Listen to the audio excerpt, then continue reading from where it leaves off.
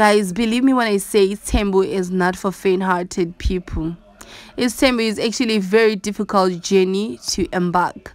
But even though when it comes to Musa Mseleku, he always finds a way to fill up amahlazo or the disgrace that are happening in his household or home. Because now let me take you back to his Instagram page. He posted a picture of makhumalo appreciating her and saying all the things or good things now that it was umembeso wakhe, and also thanked umbali mangwabe for being present at makhumalo's umembeso. But because he knows how to filter things up, he also inserted umayeni and Makele on the very same post, on the very same caption, by saying he thanks them for actually welcoming makhumalo. That was before she got married to Musa. So he thanked them for welcoming makhumalo, because if they didn't agree, makhumalo wouldn't have been there, something like that.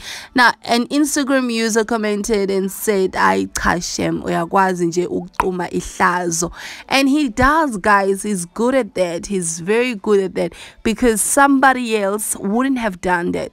Somebody would just appreciated makhumalo and mangwabe, because mangwabe, when they, like, regardlessly, because there were some conversations, especially after some wives declined or rejected the invite, you know.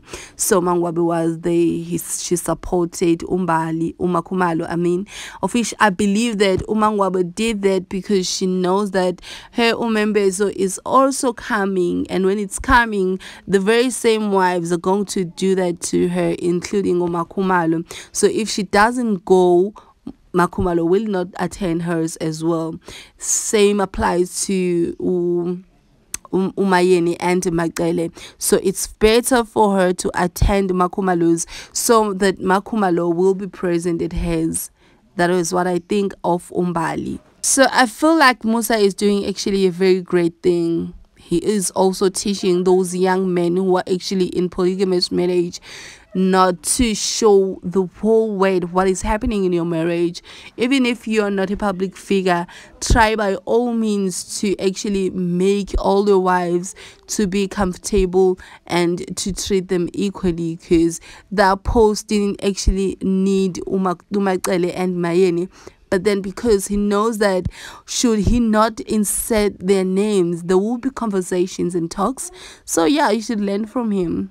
But please remember that these are just my opinions and views. You can actually add yours on the comment section down below. You and I will meet there. And please do not forget to subscribe and also to hit the notification bell so that you will get all the notifications next time when I share videos. As for now, have fun and stay safe from me, your host, ZIYAKHALA. I love you all. Bye-bye.